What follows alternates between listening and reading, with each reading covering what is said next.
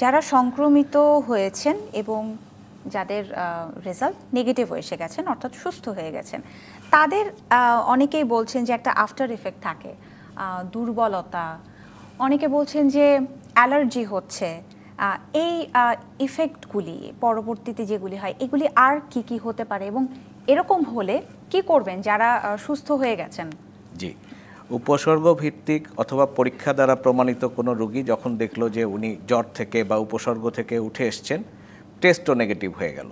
আমরা জানি যে এটাও একটা ভাইরাস, এটা নতুন ভাইরাস। এর আগেও আমরা সিজনাল ফ্লু সহ অন্যান্য ভাইরাসের সম্মুখীন হয়েছি।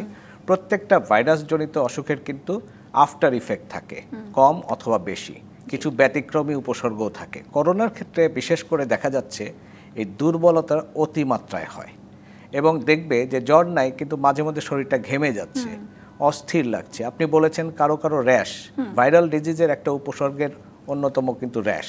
সবার ক্ষেত্রে হবে না, কারো কারো ক্ষেত্রে দেখা যাবে জ্বর ভালো হয়ে গেল, সর্দিও ভালো হয়ে গেছে কিন্তু শরীরে লাল লাল র্যাশ দেখা দিয়েছে, এটা দেখা দিতে পারে। আর একটা হচ্ছে রুচিটাও কিন্তু তার অনেক কমে যায়, মনে হয় জ্বর নাই উপসর্গ নাই আমি বোধহয় খেতে পারবো, আসলে পারে না। আরও একটা আছে, সেটা হচ্ছে যে কোনো কাজে দেখা যাবে সে বেশি দুর্বল অনুভব করে, টায়ার্ড হয়ে যায়, একটু করতে গেলে টায়ার্ড হয়ে যায়। এগুলোই হচ্ছে মূল উপসর্গ। আমরা জানি যে আমরা যখন টেস্ট নেগেটিভ হবে তখন থেকে প্রত্যেক রোগীকেই অন্তত পরবর্তী 14 দিন কিন্তু বাসায় অবস্থান করে বিশ্রাম নিতে হবে, পর্যাপ্ত পুষ্টিকর খাবার গ্রহণ করতে হবে। যদি একবারে বেশি নাও খেতে পারে এটা বারবার খেতে হবে। আমরা জানি যে এখানে লবণ পানির ঘাটতি হতে পারে, পানির ঘাটতি হতে পারে, অর্থাৎ খেয়াল করব এই ঘাটতিগুলো যেন না হয়। প্রচুর পরিমাণে পানি খাবো, ফলমূল খাবো। আমার যদি বিশেষ কোনো নিষেধ থাকে সেই নিষেধগুলো কোনো অসুখের কারণে সেগুলো মেনে চলবো। আর একটা কথা আমাকে বলতেই হবে, করোনা কিন্তু সবার জন্য।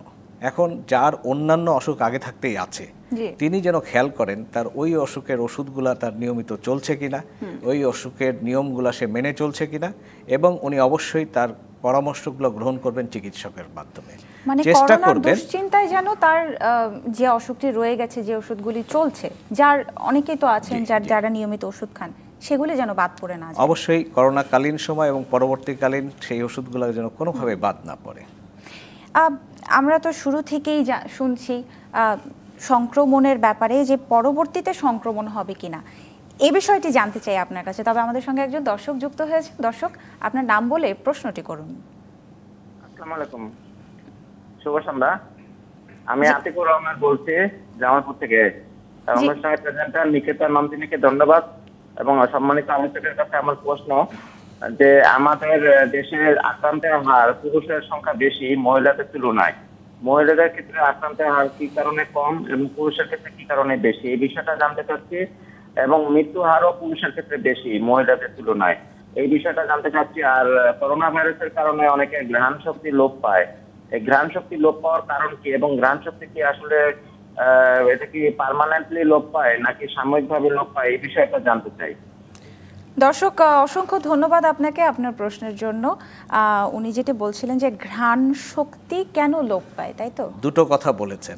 ওনার প্রশ্নের একটি অংশ ছিল যে মহিলারা কম আক্রান্ত হচ্ছে এবং তাদের মধ্যে মৃত্যুর হারও কম পুরুষের তুলনায়। এবং শুধু বাংলাদেশই নয়, কিন্তু এটা সমগ্র পৃথিবী, বিশ্ব জুড়ে আমরা দেখি, পুরো বিশ্বের চিত্রই বলছি যে কোভিড-19 যেটা ডিসেম্বরে এই পৃথিবীতে এসছে, এক এক করে 210-এর অধিক দেশ বা অঞ্চলে আক্রান্ত করেছে এবং কোনো জায়গায় কিন্তু এই ব্যতিক্রম নাই। সব জায়গায় দেখা যাচ্ছে মহিলারা আক্রান্তের হারে পুরুষের থেকে কম, জটিলতার দিক থেকেও কম, মৃত্যুর দিক থেকেও কম।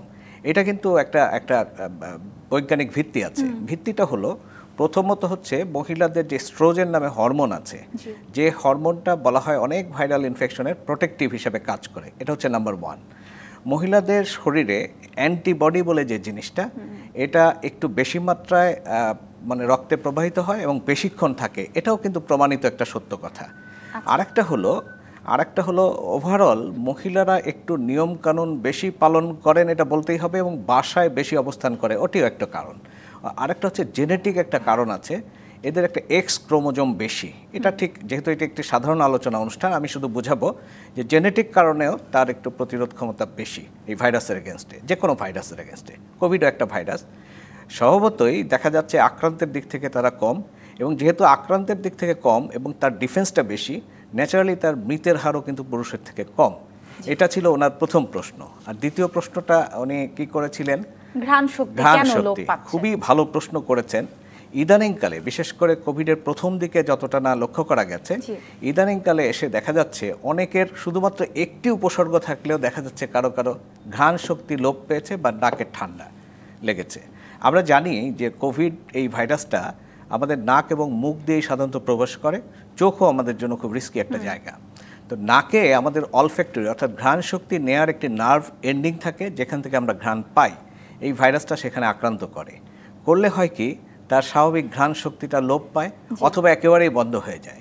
আরেকটা অংশ ওনার ছিল, এটা কি পার্মানেন্ট? আমি বলবো নো, পার্মানেন্ট না, ইট ইজ রিভার্সেবল, মানে এটা রিভার্স করে।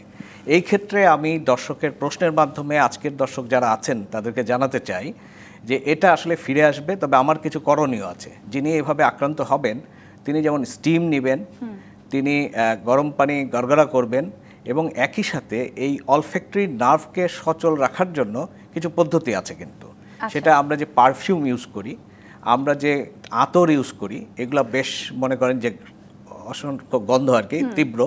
এই তীব্র গন্ধযুক্ত একটা জিনিস যদি কটনে বা টিস্যুতে নিয়ে বারবার আমি ঘ্রাণ নেই, ওটাকে বলা হয় একটা ফিজিওথেরাপি অফ অলফ্যাক্টরি নার্ভ, অর্থাৎ নাকের একটা এক্সারসাইজ, ঘ্রাণ শক্তির একটা এক্সারসাইজ। এটা আমরা নিতে থাকবো, একটা সময় পরে ওটা আস্তে আস্তে করে ইনশাল্লাহ ফিরে আসবে। It is not a permanent thing. আচ্ছা, এটা কিন্তু বেশ নতুন কিছুই শিখলাম আমরা, যে অর্থাৎ আমাদের ঘরে যে পারফিউমগুলি আমরা ইউজ করি সেগুলি নিয়ে একটা ঘ্রাণ শক্তির একটা চেষ্টা করব, এক্সারসাইজ, ঘ্রাণের এক্সারসাইজ। আচ্ছা,